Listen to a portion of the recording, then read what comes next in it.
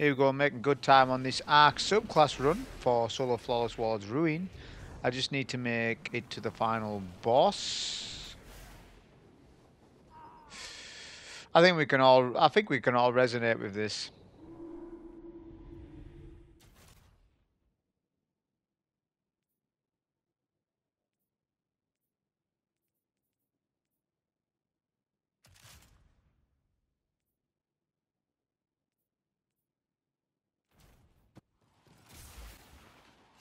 So this video is going to entertain the idea of running a solo Warlords Ruin on a different element other than the meta, which is Solar or Strand for this particular dungeon. So I wanted to run it without Restoration or Devour for that matter and see how the dungeon feels without those two OP healing buffs that we get. As you can see, it wasn't a solo flawless run, so I'm not going to advertise it as such. There was one death on a cliff, and I've just showed you that. I did not die one time on any of the boss fights, which says to me that the build that you see before you is good enough for most players to get a solo flawless on an Arc Warlock, if Arc Warlock is your thing. Right? Because I know the artifact mods are solar, a bit of stasis, Strand's always good anyways. So why are people, why would people want to use anything else? Well, you might be fatigued of running different elements, and there are people that are fanatics about different elements on a particular class. Like you got your Sharebinder mains, you got your Strand Titan mains. Arc Warlock though is secretly still good, and you'll see the damage there we just put in. No debuffs, by the way. That's no debuffs at all, like what we would have on Solar with Revitalize and Blast. And that's really good damage. So we're using the Vesper of Radius build that enhances Rift energy when surrounded by enemies. I'm not going to go into the percentages of what that is because it's on Dim for Dim to tell you that. But basically, this is just entertaining the idea of a different build, going a different way about it, and still getting a decent solo clear. Obviously, just shy of a solo flawless. It's based on a technicality because I fell off a cliff. So what? Right? I'm not gonna redo the full run just because of that, because I'm busy wanting to do other things.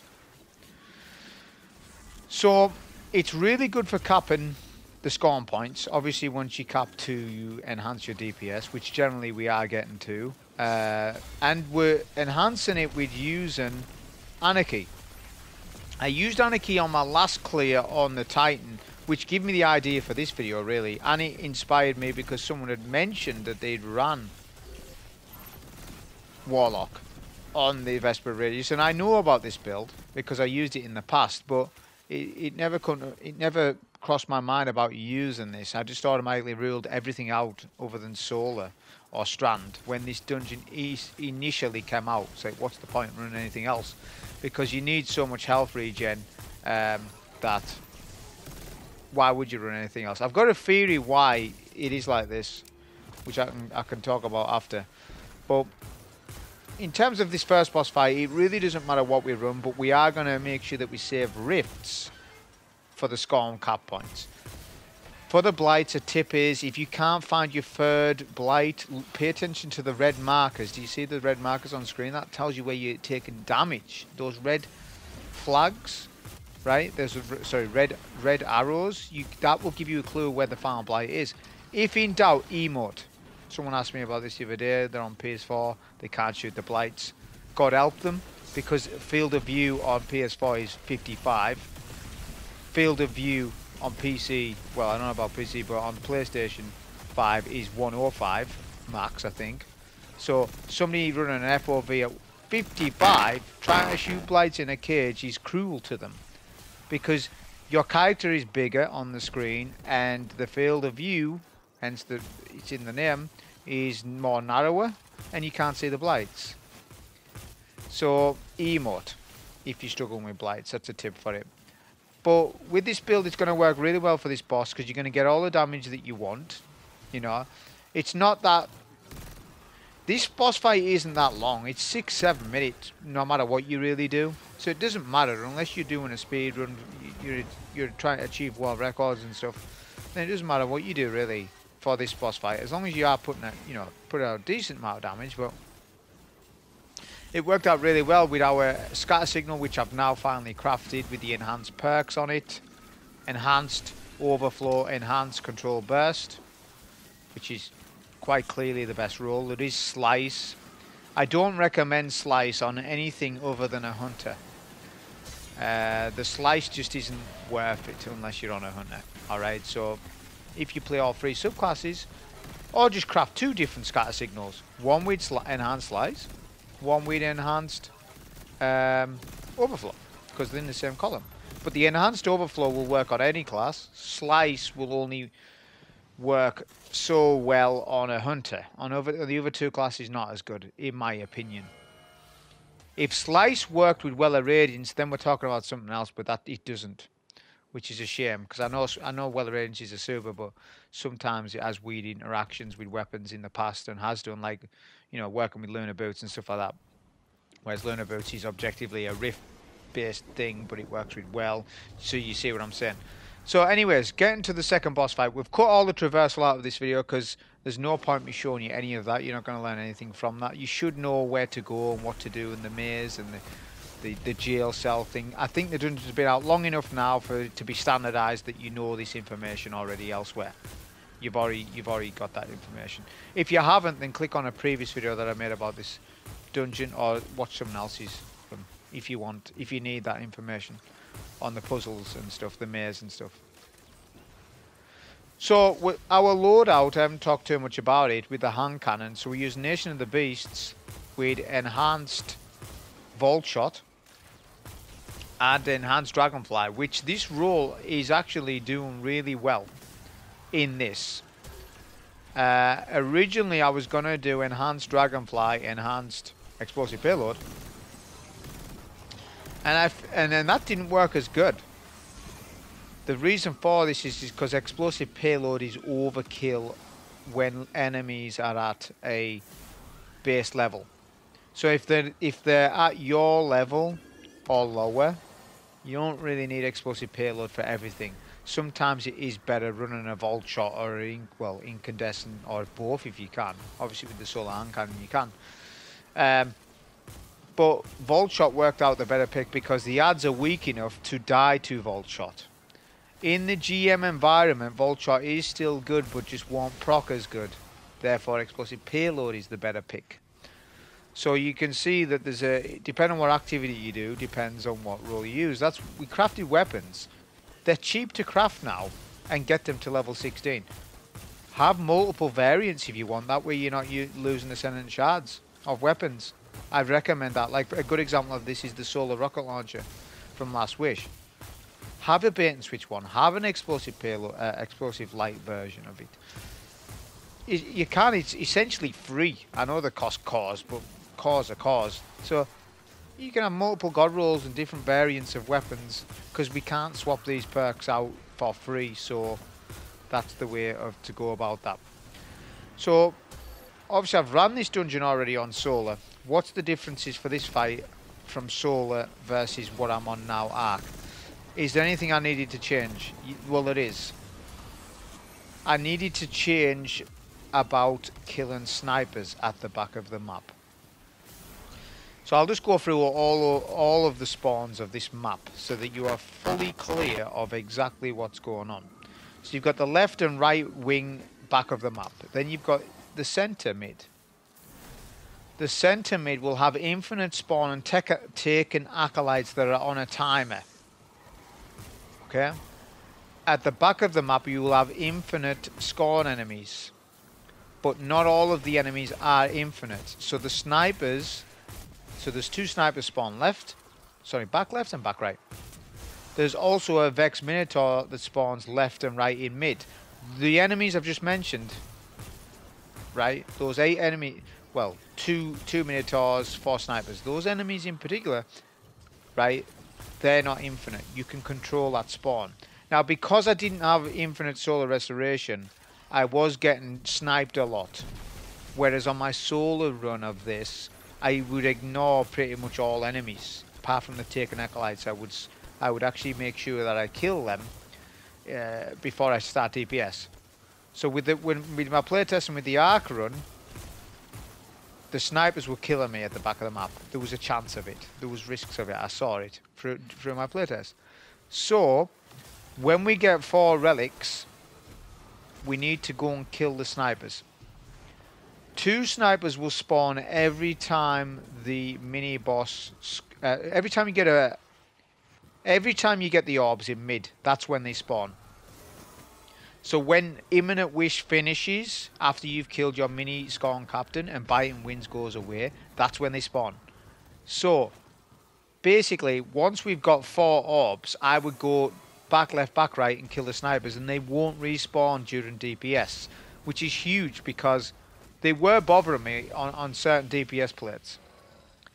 And I'm talking about something very particular. A lot of you probably won't even know what I'm really talking about, but I'm comparing this to the Solar Run. To the Solar Run, I didn't need to do that. There are some rituals I followed, similar to the Solar Run, like waiting for the Taken Acolytes, killing all the eyes apart from 1 or 2, right? But I did find that because I'm running Arc Soul, sometimes Arc Soul would kill the final Blight by accident and then spawning a mini Scorn Captain when I didn't need him, which was a huge issue. So my way to combat that was don't look at the final Blights when I've got Rift up. We're going to pop Rift first, then put in the last orb. Then its DPS is 2 Anarchy, Pulse Nade, and then Super. We're using the standard Curse Reach, not Geomags, and I'll explain to you why I'm not using Geomags after the DPS is finished. The rest of the damage is just fusion. Then we get a reload on Anarchy. Biting Wind, Biting Cold can go up a little bit. We're waiting on Rift Energy. I'm paying attention to the left-hand corner for my Rift, because I want a Rift for plate 2. Same thing. 2 Anarchy, then all Scatter Signal. Remember, this is no debuff. There's no debuff here. It's just surges. We've actually lost our surges now. Right, so actually I'm not getting anything. But what's huge about the damage about this is that the Pulse Nade is adding so much more damage because we're jolting him. Right, then you've got your Anarchy working in the background, and then Scatter Signal that is now fully crafted properly. Right, so you're getting 16 shots. So I'm not really having to reload it that much. Right, we're gonna get our super for plate 4, but I was a little impatient and should have stood on a little bit later than what I did. I do think I get my super. Yeah, I get my super. I don't get a lot out of it though. That was the trouble. So lost a little bit of damage there. So we ended up supering him on plate 1 and plate 4. I do my plate rotation anti-clockwise. If we were to look forward to the boss from the backside of the map, I go anti-clockwise. That's just my routine. If you want to go clockwise, you can do it. Right? It's up to you that way. So we ended up supering him twice because of the amount of intellect we get back from Scatter Signal. Because Scatter Signal's giving you massive chunks of super. That's why you'll see hunters who are able to like do multiple supers per rotation. I faced a problem when building out for this because I wanted to initially do this with Geomag stabilizers. So I would start with Vesper Radius, yeah, and then when it comes to DPS, do a surge switch on to Geomags, like I did for the first boss, and I will for the final as well. We didn't do that because what I found was it was more important just to stay alive on each plate with Vesper Radius rifts. Right? I also come up with the idea of maybe 3 plates of Vesper of Radius damage, no super. Save super for plate 4, then hot swap to Geomags. That didn't work out any better than what you see here. Really, the damage was the payoff wasn't that much different. Like I know I'm on what I now. Generally I can get to G. Just my damage was slightly lacking. Maybe not as many fusion rifle shots hit. You know, I didn't fire as many as I should have done. Boss knocking me back, stuff like that. There's real world stuff that can happen. You can't just say, well, this is my DPS on paper, so therefore this is the DPS I will do in the game. No, because there's real world events that happen in the game that may go against you. But no, so it didn't really make much of a difference running the Geomags, because then therefore you're not getting a rift every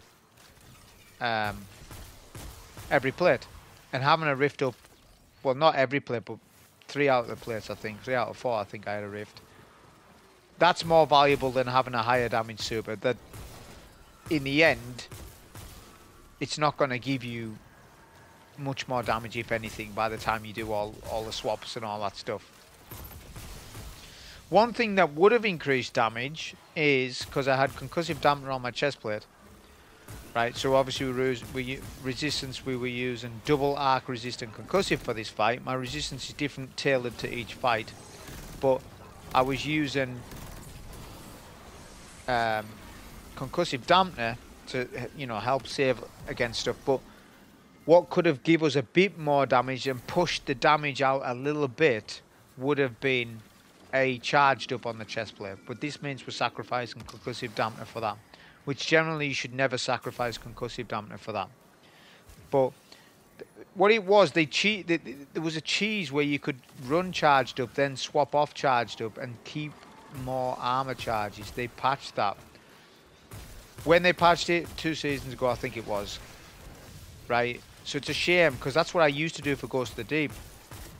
I rock charged up, and then when it got to DPS, I would rock a concussive dampener and then still keep my extra 15 seconds of damage, which we can't do that now. You're just stuck with 3 armor charges if you run the correct resistances, which is a shame, because you do end up running out of it quicker than you'd think, especially on this fight. On the other bosses, it's not much of a problem. You never need more than 30 seconds of damage, so 2 armor charges would be sufficient. You wouldn't even need 3, but this fight's a little different. Like I said in the previous video, I already knew this without testing it. I'm on about back then. I only tested Anarchy on the final boss, which I knew Anarchy was really good on the final boss, but I knew that Dragon's Breath is better for this fight than Anarchy is. Because Anarchy just doesn't have... Well, it hasn't got any mods going for it. There's not a problem with Anarchy. There's nothing wrong with it. It's just that there's no arc mods up. Yeah? So that's why Dragon's Breath will out-damage Anarchy, really, because of the solar mods. And then your chances are, if you're running Dragon's Breath, then you're probably going to run a solar subclass. Therefore, you've got Revitalize and Blast.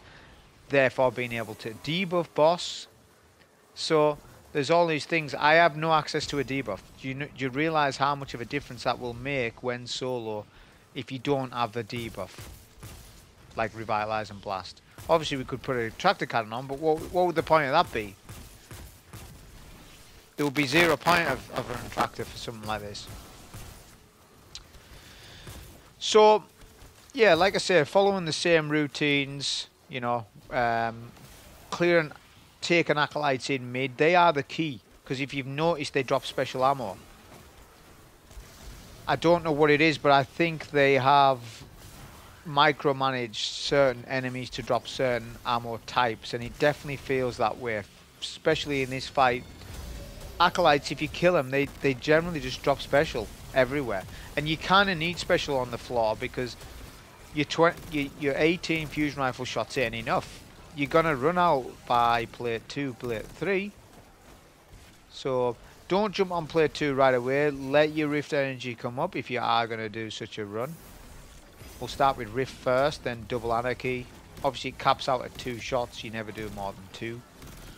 But you do another. I sometimes do another 1 or 2 halfway through damage. Time's run out. So one critique to this build was that it wasn't stopping the ogre enough. That's why Dragon's Breath is a little better for this fight, because it stops him. The ignition effect, especially if you're using fragments with it, will stun him a bit better. So this build I wouldn't give it like, for DPS, I would give it like a 7 or 6 out of 10, because it has got a survivability per plate, but the damage is just nowhere near the same as other subclasses, because we have access to no debuff, and there's no stopping power with my weapons to stun lock them, so it loses points. But in terms of everything else that we do in the run, getting up to the boss, it's fantastic. You don't need infinite restoration to do this dungeon. That's what the whole idea of this video is.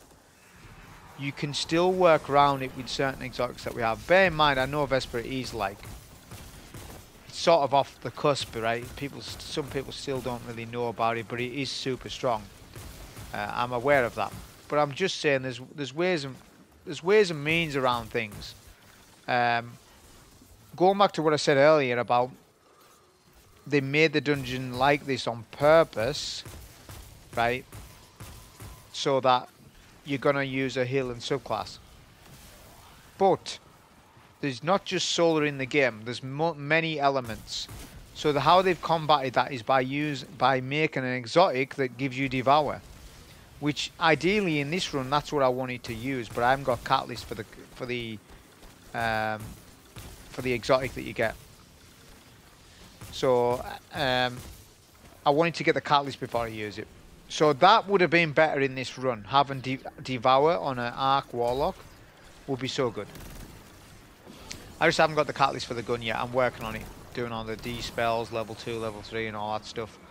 Once I do all that, I'll use it in some run, because it opens up loadouts is what I'm saying. So you can do a stasis run on this. As long as you're using that void crossbow, right, then anything goes. You can do it. It just means obviously you're not going to have access to like Dragon's Breath, Anarchy, damage over time stuff, but that's fine. You'll be able to make it work still. You just have you have to have your best heavy in slot, whatever the weapon, whatever the boss you're going up against. And scatter signal's super strong. I suppose that means you're running double special though, right? Because the void crossbow is double special. So I'm not a huge fan of that fact. If that's counted as a is it a special weapon? Because I'm gonna check, because I'm gonna sound silly here. So yeah, it is. So it's taken special ammo. See, I don't know anything about Berry Bloodline. Nothing about it at all, really. I know that it grants devour. So yeah, I wouldn't be a fan of like doing a double special run because they nerfed that whole thing. So I'd have to have a think about how that would go when you use a buried bloodline on like say a stasis or even a stasis or something like that with devour. How that loadout would work. I'd have to have a look at that. So yeah, from here on out, it's literally just obviously rinse and repeat. There's not much other tips I can give you about this run, to be honest, because I sort of give them all in the previous videos, to be honest. But that is the biggest thing, is clearing out the snipers on the left and right when you get 4 orbs. You're gonna the will spawn at 2 as well, like now. And it's a good idea to kill them anyways, because you're gonna get special up here, which is good because you want to save all that special in middle. You want to be walking around with full ammo when you're in mid, because you won't end up picking up the bricks, you see. Therefore, you stockpile ammo in mid. So don't just ignore ads on left and right. So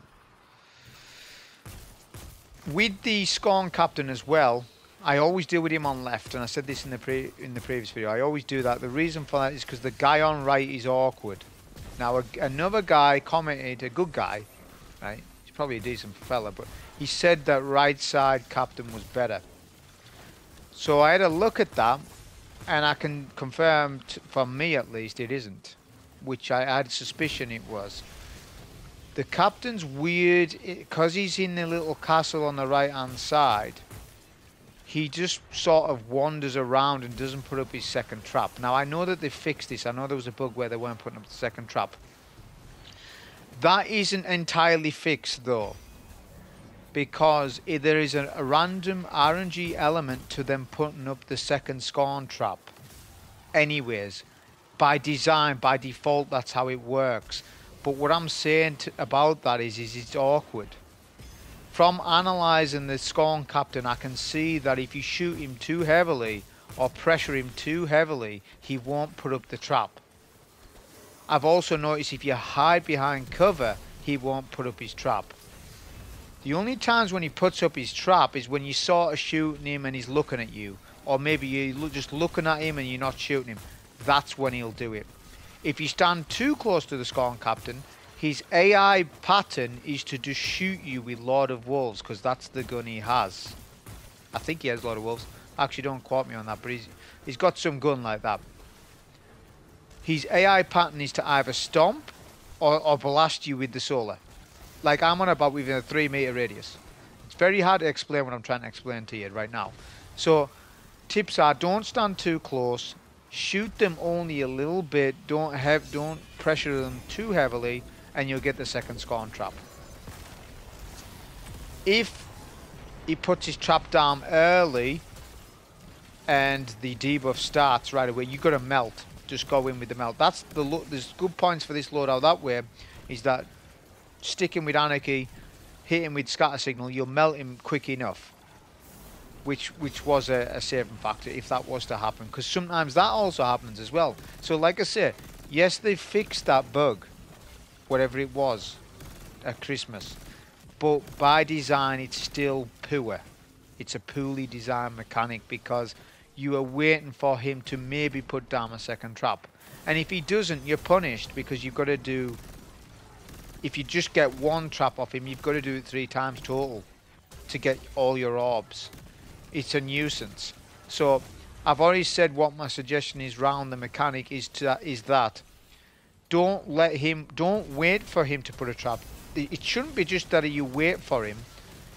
He should, when you kill a Scorn Captain, you should get 2 traps. Right? Or make it so that 1 trap equals 2 orbs. But I don't think that's the answer. The answer is just to give us 2 traps when you kill him. I think they need to remove the RNG element of waiting for him to spawn a trap, because this is a problem at the final boss as well. I've been watching a couple of runs of people where they're waiting for the Scorn Captain to put a trap up and he isn't. In the meantime, they're getting shot by Scions, and that results in a death. That's the biggest risk factor I see in the Warlords rune. The deaths. This is more prevalent at the final boss. At this boss, it's not too bad. It's not as bad because it's not a risk of death so much, because you're at the back of the map. Nothing can really hurt you. The ogre can hit you, just don't jump. If you jump, you will get knocked off the side of the castle. Right, there's a death zone right behind me. So try not to jump too much. Just single hop. That's it, if you want to. Or if you really want to jump, then make sure you're amplified and that you're nowhere near him. Like, he's hitting us here. He shouldn't be able to hit me there. So it's sort of messing up my rotation. That's fine, though. We'll melt the Scorn Captain.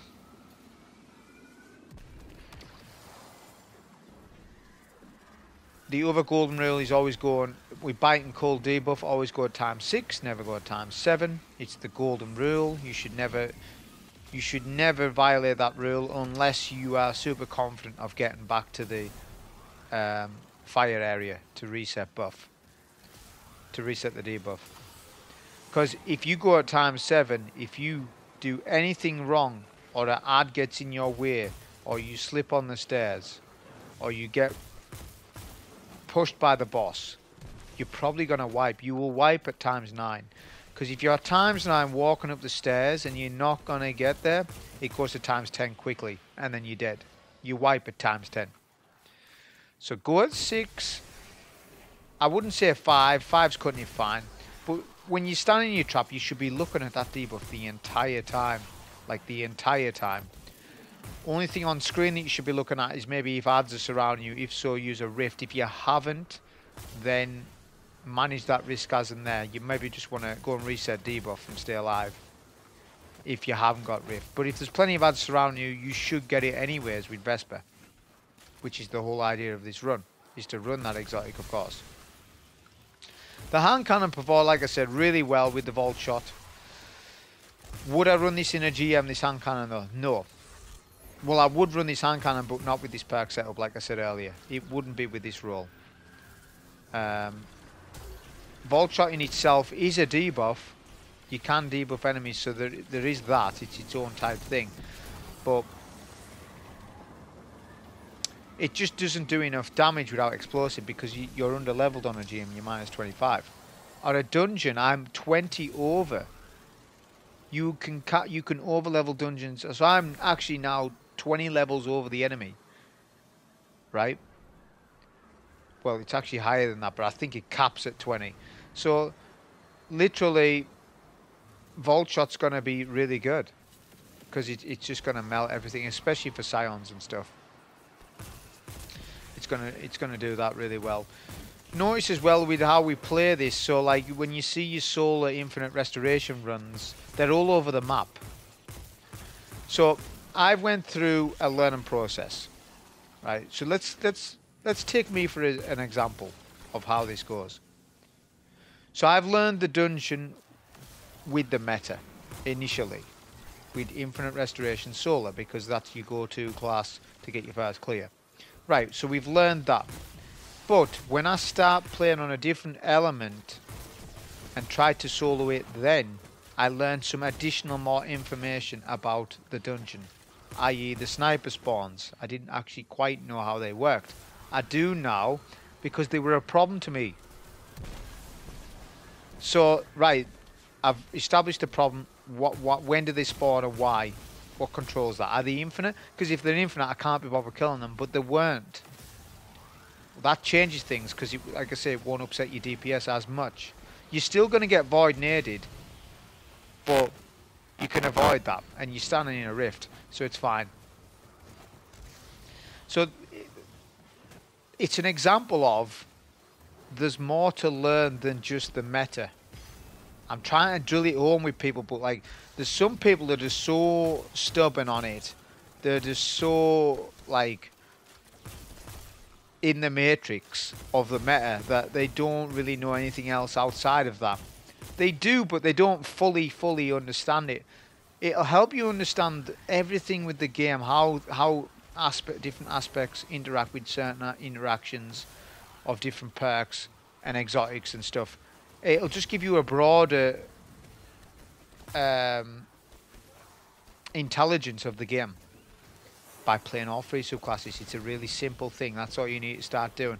And if people are bored of D2 and you're somebody that says, oh, well, I'm bored of it, well, I am too, but if you're somebody who's playing one subclass and you're bored, you're only playing 33.3% of the game. You're playing a third of the game. In my opinion, you're not even playing the game if you're only maining a hunter. Now, there might be some people that say, well, I can't play other classes. Well, make time. That's your problem, not mine. Make sure that you are trying to play all three subclasses, especially if you really want to play the game, but you're bored, but you want to find a reason to play it. Well, here's your reason. Go make a Titan. If you've never made a Titan, go make a Warlock then. It's particular with hunter mains, I will say.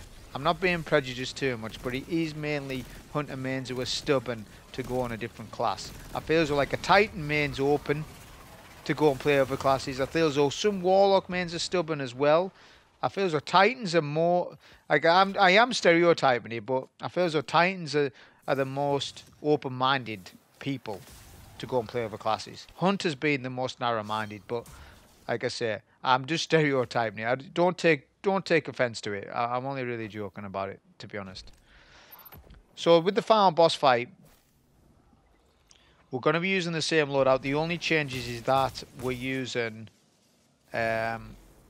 different surges because we've got a different weapon type on. We've got a kinetic weapon on now. So one kinetic surge, one kinetic surge, 2 arc surges. Well, that's when we do our surge switch, of course. So we've got Supremacy on, of course, fully crafted, which I'm okay with using. I understand it's a raid weapon, but technically it's not a raid weapon per se in terms of how you get it, because you can get it by not raiding. So they've blurred the line on what raid weapons are, you know, with the quest. So anyone can get it. It's on a weekly rotation, yes, right, but you can still do it. And then the Kali farm is really easy, and you can still solo farm now. If Last Wish is the weekly featured raid, you can solo farm. And it's actually easy again because Dragon's Breath. If you pair Dragon's Breath with some braces, the gauntlets, you will then be able to actually easy solo killer, even without Transcendent Blessing mods as well. So, how are we going to do this without Infinite Restoration? Well, looking on the map, there's some, again, more information gained. There's some cool little spots you can stand. So on the right hand side and the far right hand side and far left hand side, there's two good places to stand that avoid the boss entirely, and it's just you and Scions. We got 2 caps, which is fantastic. I didn't think he was going to spawn it. He just spawned it just before I killed him. And now we're going to do the tricks. Tricks of all trades. Right? Look at this. We can DPS from plate 2. When I saw this the other day, it blew my mind. Right? Are you seeing what's going on? I bet 90% of you don't understand that you could do this. So we can DPS from plate 2 safely for plate 1's damage, which means making DPS far safer. This will open up a lot of things with this dungeon now for me in terms of what I can run and stuff because of that. It's a nice, whoever found it, it's a neat little find, it is. So we were able to do a surge switch, and then what the damage was is focusing on Curse Reach Geomags. So you can see the damage we've done. We actually bypassed the damage gate by a significant margin. That is crazy damage for no debuff. We're not even debuffing him. Okay? You're not even, that's competing with a debuffed Hammer of Sol. Like a Hammer of Sol debuffing a boss and then melting. That's competing with that damage. If not maybe slightly more. That's crazy. Just to think about. So it's shown you. This is why I wanted to run Curse Switch. I knew that it was going to be really good at this boss fight, because this boss fight's based on you having a good super damage output, and we know hunters are best in class for this dungeon, and they are. I think you can safely say they are. They've got Lucky Pants, they've got Celestial Nighthawk, they've got Malfeasance to pair with all this stuff, right? They're easily the best class for it. But I was thinking, like, what's good about the Warlock apart from Daybreak and Well Radiance? What else is there? Well, there's Nova, which would also be a very good run, which I'm very nearly done a Void run instead of this. Oh, there's Arc Warlock, one of my favourite subclasses in the game. So, well, how can I use him? Well, because someone said the other day about Vesper Radio, so I was like, yeah, this will be fine to do. This should be fine. Which it did work out fine, to be honest. Like I said, not wiping on any of the encounters apart from the cliff side. I think that's pretty good. If I was to run this back right now, I'll get the Soul Flawless right away. But what's the point? I've already got my Soul Flawless. It's fine. I've already done the actual Solar Flawless guide for Warlock, which I'm actually recommending, the Solar variant. I've done the Titan video guide, right? So then there's the Hunter left, which is going to be my actual run. This isn't the actual run, if you like. This is just me sort of messing around with Arc, showing you. So on plate 2, I was waiting for this guy to spawn in the second trap. He didn't. But it is a good place to stand, behind that pillar over there. I've actually just said no, I'm not getting that second plate, because I don't have a rift. So you see what I'm saying? I might have infinite rifts, but it's not healing the entire time. Well, it's not infinite rifts. It's technically based on if there's enough ads alive. So there's risk-reward ratio with it. Same thing again. We can go to plate 3 to do plate 2's damage. And the damage was good, but it was only 6 seconds because we missed the Scorn trap because the damn Scorn guy didn't put up his trap. Like I said, I don't like a mechanic like this that is RNG based. It's because I'm hiding behind the pillar. He doesn't know where I am, so he's in his scout mode. Where is he? Like that sort of mode, like a Terminator or something. He's looking, where is he? Just put up your trap. But he's not doing it. It's annoying me. But luckily, because of how much damage we're doing, we're still meeting the soft gap. And this ends up being a solo 2-phase still. Very easy solo 2-phase. We end up actually losing a plate of damage and still solo 2-phase, which is quite crazy. So yeah, I decided my strategy changes a little bit from what I did on solar, because of, you know, we can rift, yeah, when the captain spawns, but you couldn't melt him to get his trap down right away. And if you don't, then you're only capping 1 point. So it's just like, well, what do we do then? Do we like sort of wait behind cover, then anarchy him, then wait for his trap, and then by then it's too late?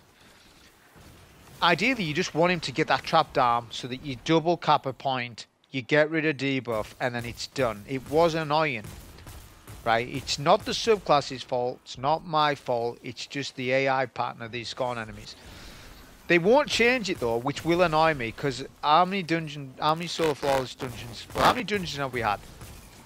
And I've suggested changes since Forsaken, and a lot of the changes I've suggested have never ever been looked at or implemented.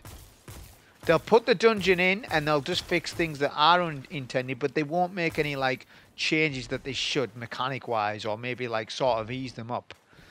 Just not ease them up, but just make them more routine based. I like routine based mechanics, and everything is routine about this apart from the Scorn Captains. That's my only gripe with them. This is actually a really good place to stand. So if you don't have like restoration or something, standing behind that rock prevents the boss hitting you, and it helps you to kill sounds very easy. So it's 10 out of 10 for that. Like I said, we can pop a rift right now, but by the time we kill the captain and wait, the rift's gone. If the sounds are dead, which they probably are, then we're not going to get a rift to cap the point. So what we're going to try here is Anarchy 1, right? Maybe double tick him. Hopefully he puts up a point. Still waiting, still waiting. Gonna have to rift now. And I don't think he did put up a cap point. Debuffs are 5 seconds, so I need to get the debuff away. The guy's not pushing, so I'll have to push. Yeah, so he only put 1 cap point up. So this is going to be a wash, damage-wise, and we're also weak. So this is actually the worst damage rotation that we end up doing. We actually don't end up meeting soft cap because we're too weak to push. So we'll just let Anarchy tick out, and we'll redo this phase. This will actually save damage anyways. But it's just a good example of the game just not wanting to give you what you want. Just put up the trap so I can follow my routine. It's not doing it. That's when one little thing going against you can result in another thing, and it's like a domino effect. And then, you know, DPS will start sooner than you thought. Then you're not in the right place to do DPS. Which, by the way, if you were confused on where I was going, you won't be confused in a minute, because it's gonna blow your mind where we do DPS from the next phase. We're gonna prep some of the blights, not kill them all though, not until we're ready. We're gonna take full advantage of Vault Shot, which it is doing well. It is doing well. Like instantly killing a group of sounds in one shot is nice. It is quick, so I do like that. So this doesn't really matter what we do. I've decided just to melt him. We could go back to the strategy of melting both Scorn Captains, but that's better on Solar because you're more mobile with your restoration. The weakness of Vesper Radius is that it's not mobile with your healing. So you've got to commit to a place and stand there, and that's it, right? So we're not going to do a surge switch. Okay, we're going to do DPS from up here, which yes you can. So we'll do our double Anarchy and then Sniper. And we're going to try and meet the soft cap. Our goal is just to maybe exceed it if we can. That's fine, he's done it. Now jump off plate right away. You need to jump off before the boss gets shielded. Because if you don't, you will unintentionally start the next DPS plate. The main DPS plates, the 3 up top. So this can happen. So you need to jump off right away. If you're going to do this strat, you need to know the ins and outs of it. Because it's very easy to set off the next damage rotation and not realise you've done it.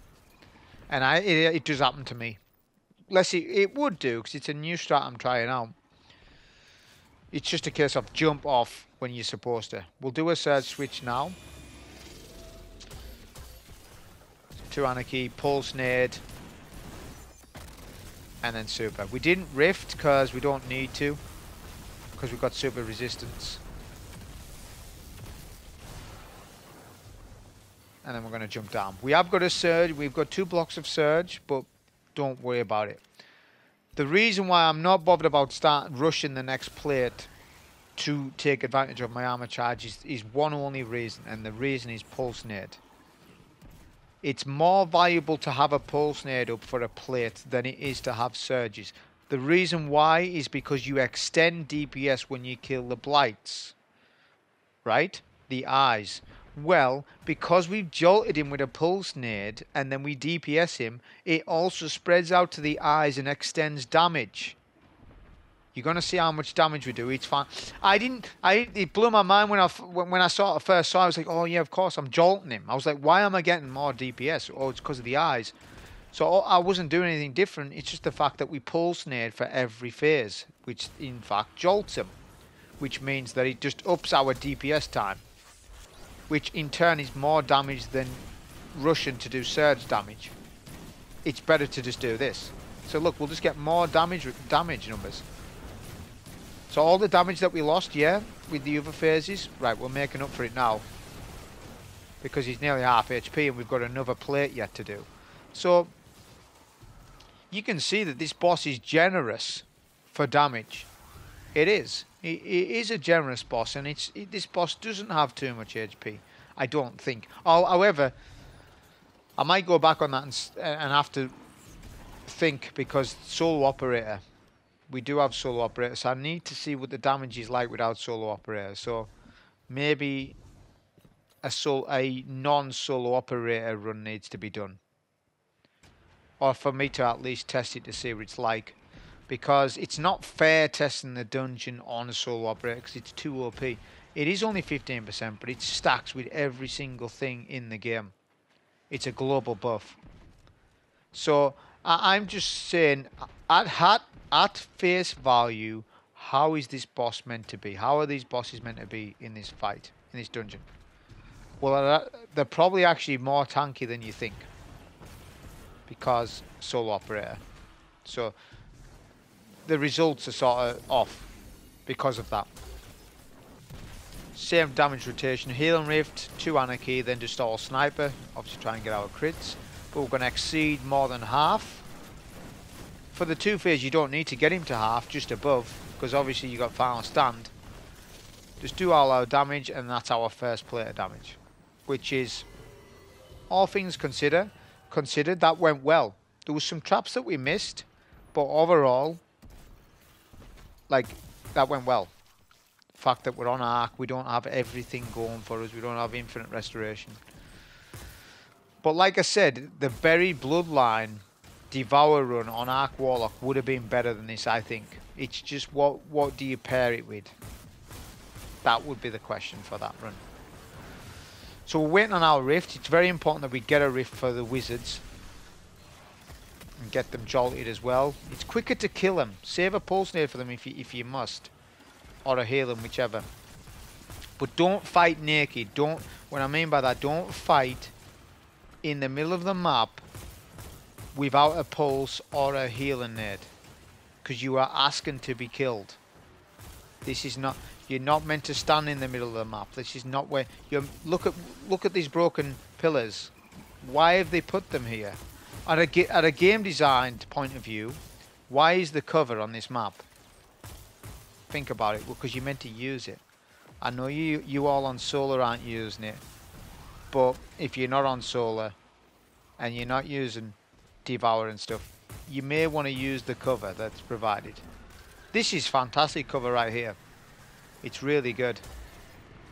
We'll try and pre-anarchy this Scorn Captain on the right hand side. Hopefully he puts up a trap. He's put up a trap, he's cooperated. That's always nice. Right, healing rift in, double cappage zone, so they're ticking away, that's good. Debuff, I'm going to get rid of it once they get 2 cap points and then go.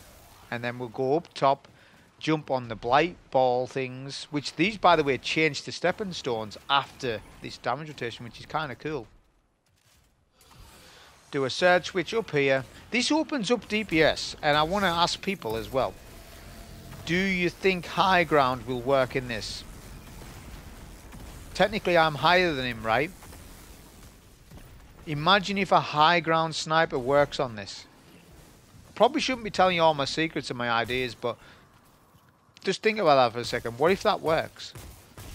when we're doing damage like this to him, because we're higher than him. And it's the only instance I can think in the game where I've been higher than a boss. Like, that's important, that matters. Because high ground's a neat little perk, but it doesn't work with aerial abilities. I don't think.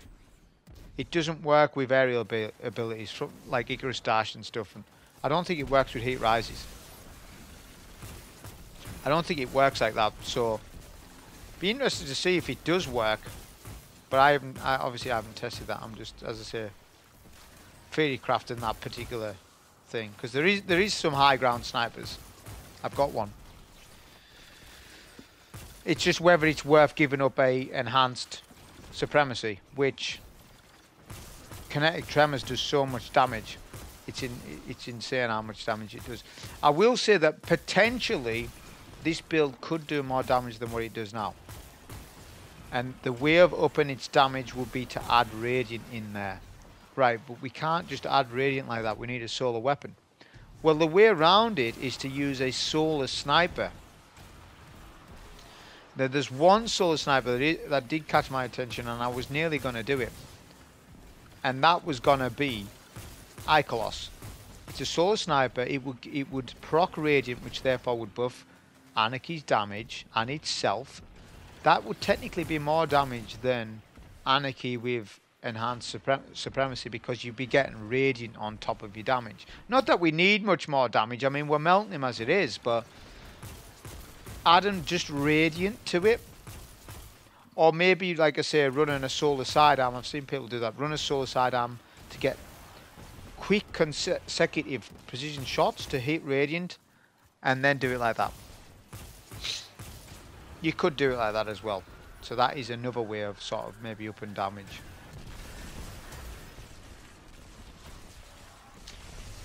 So we're going to see if he puts down his trap. He's not wanting to. Like I said earlier, if you're within 2 to 3 meters of them, they have different moves, and one of them's a stomp. So he wanted to stomp rather than put down a trap, which, as I say, is no good to me, because I'm just wanting to put a trap down. We're just going to cap 1, because 1 is all we need anyways, really, and we're well ahead of our damage curve. So we're just going to go up top. Hopefully the pulse nade hits. It did. Use super. Cancel it off because he's immune now. And then we'll go back down. One key note, once you're doing this skipping on the plates, when you're up there, get off, because wizards are going to be spawning behind you. So there's a slight risk there, but if you jump off right away, then it's no problem. There is going to be scions, which is actually, we can utilize these scions for ammo farming. See, what you need to understand about this boss fight, it's marvelously designed that plate 1, 2, and 3, only 2 and 3 despawn. The plates I'm on now. So I was just on plate 2, this is plate 3. They despawn. The key thing to know about it is that the ammo despawns along with the plates. Yeah? But plate 1 ammo doesn't despawn because that plate doesn't despawn at all. So, this is how you can farm ammo up to do more damage to him. Doing a plate at a time. Emptying your sniper ammo, going back for more, and rinsing and repeating. Waiting for pulse nades. If it was on a solar, then you're waiting for your melee, celestial fire to then debuff him and stuff like that, like I did on that run. And you can just up your damage so much by just doing that. Rather than rushing all the plates, you don't need to do that. You definitely don't need to do that. And there's ammo on these plates, and it's going to despawn, so it's a waste. So you may as well go back for it. You know, you may as well, even if you're trying to do it quite quick, you may as well just go back for some ammo and then go at it again. Never do 3 plates back to back. Maybe 2 at a push, back to back, but not all 3, because you're wasting so much ammo on the floor if you do that. It's not like you're saving it, it's going to despawn, so you may as well use it. So we've settled just to kill him at this point, because getting tired of him not putting a point. We'll get rid of debuff. We got a nice little help. Boop there. That's fine. We'll get to DPS location. We're not going to super. We're just going to do 2 Anarchy and Sniper. We were getting hit there to our right, which I was a bit worried about. That was fine. So this is where I suffer. That's the mistake. Did you see the mistake I did? I have actually lost a full plate of damage because of this. So like I said previous, if you're going to do damage up there, make sure you're stepping off right away. The trouble why I didn't step off right away is because I thought I wasn't going to hit that soft cap quick enough, but I ended up doing so. So it's meant that we've lost a plate of damage, but does it matter? It doesn't, because the damage, the HP he's got left, we're going to do in 2 plates anyways. So it didn't hurt the run, but it is something to take note of. If you're standing up there, even if you don't hit the soft cap, step off a second earlier. It should be the rule that you follow if you're going to do these strats. Just step off a second earlier. So we've got everything. We've got all our abilities. I don't think I supered on this phase. We need to put it in quite a bit of damage because I don't want to have to do like go back down the bottom. So we're gonna put in as much damage as we can, right? And then we're gonna settle for using a super on the next plate, and then that way save ammo for final stand. I could have done it the other way. I could have done it where we use super on final stand and ammo here instead. It didn't really matter because in the end it's still going to be the clear. So we're ammo hunting. I could have done with a bit more heavy for final stand, but that wasn't too much of a problem. Because we need 2 Anarchy for this plate. So that leaves us with 4. So we're going to have 4 shots, which is actually quite a lot Anarchy actually. You know, 2 shots last quite a while. You know, so it's more than what you think it is. Does it need a magazine buff? I don't think it does. Having used Anarchy this week and last week quite a bit, because it used to be 26. I don't think it needs to go back to 26. It is getting a buff, I think. GLs are getting a buff, of course. But I don't think they need to buff its magazine size again. Just leave it at 6. I think at 16 is fair. It's fair. You can't say that's not fair. You know, most GLs like this have around 16 to 18. So I think that's fair to have that. And its ammo economy is still really good. It's very valuable in the game. So we're just letting Anarchy finish off the boss. The boss is super weak now. Finish off with some sniper ammo. But that was a solo run for this on Ark. Hope you enjoy. Thank you.